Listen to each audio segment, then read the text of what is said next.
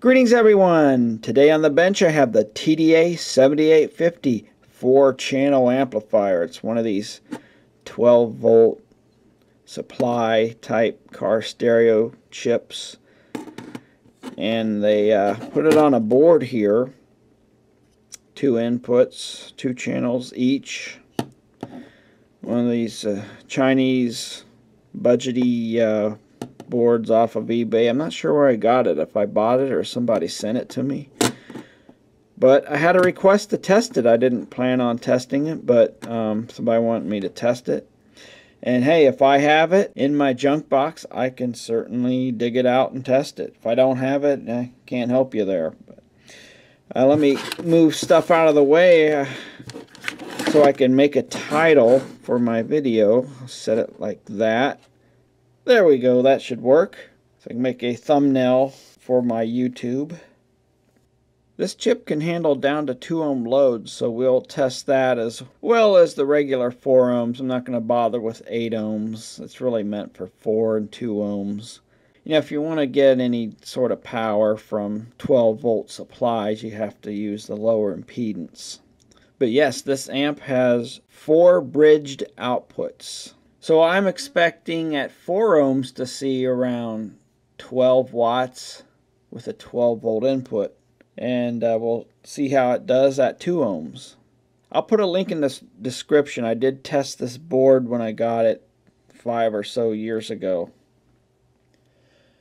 So without further ado, let's get it all hooked up. Connections are made. I can only do 2 channels at a time because of the limitations of my power supply, but that won't make a bit of difference. There's the load. Quant Asylum. I just have to attach a heatsink. Let me get this heatsink attached. No, I'm just kidding. I'm just making fun of those channels. They always show these amplifiers and they put the tiniest heatsink on it. This needs a pretty decent size heatsink. So I'll get this heatsink mounted, which is probably a little overkill, but it's what I have. I already have the holes drilled from the last review. So let me get that hooked up and begin testing. Beginning with the kickoff measurement, as I call it, where I do a quick measurement at 1 kilohertz, 1 watt. With this amp I'm using 4 ohm loads, and ooh, distortion is pretty high. You know, this is where the amp should do its best, and we're measuring about 1.5% distortion. Pretty bad.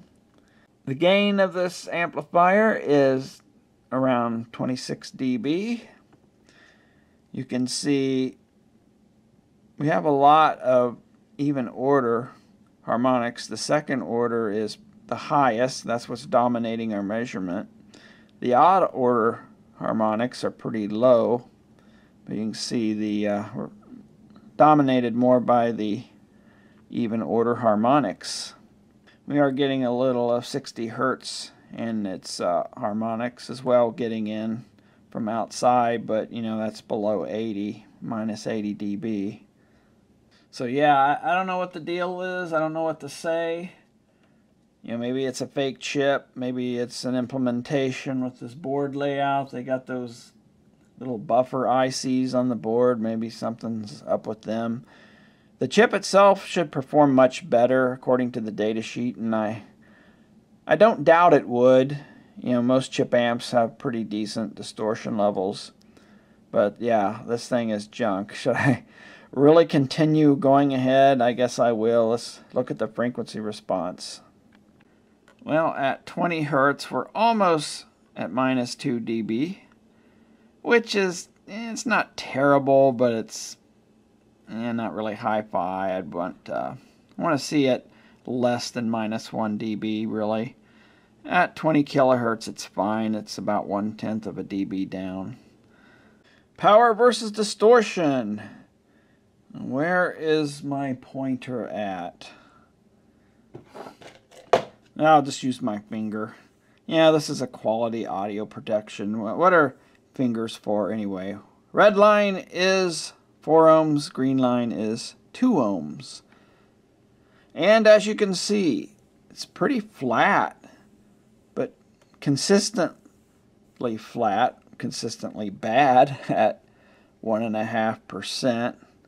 And we're a touch over 2% at 2 ohms. Look at that. Again, it stays pretty flat, but yeah, it's just pretty bad.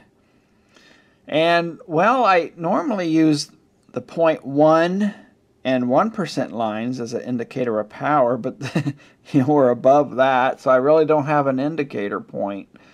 So, yeah, it's, we'll just say at 2, 3, 4, it's around 15 watts at 4 ohms. And, well, I really could have used another data point. I stopped the test a little early here.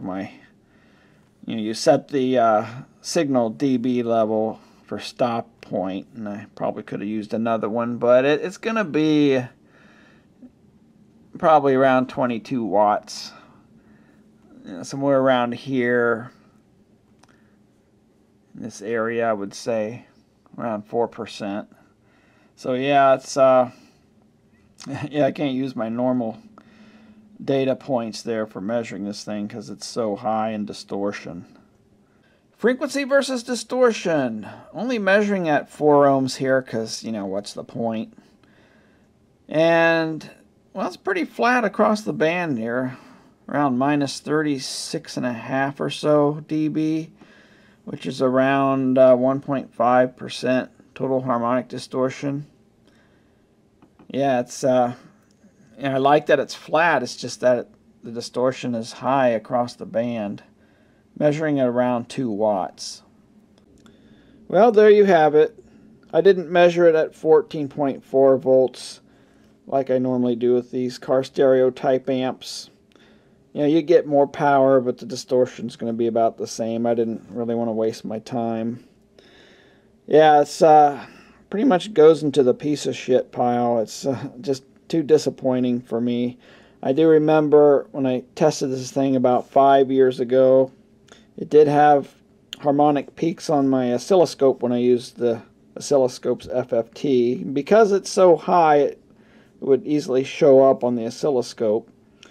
As my 8-bit scope you can only see distortion down to a certain point around, with the oversampling, around 0.2, 0.3% or so.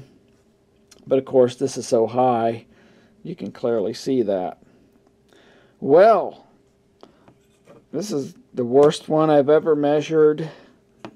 If you go back in my catalog of videos where I've put other amps on the Quant Asylum there, they were quite a bit better. But this thing is over 1%, which it's unacceptable, completely unacceptable to me. And it's just rubbish. I don't know, it's a layout issue or something with this. I think the chip, an authentic chip, should perform much better. You should be getting down around the 0.1% for much of its measurements, I would think. Well, that's it for this one. Thanks for watching.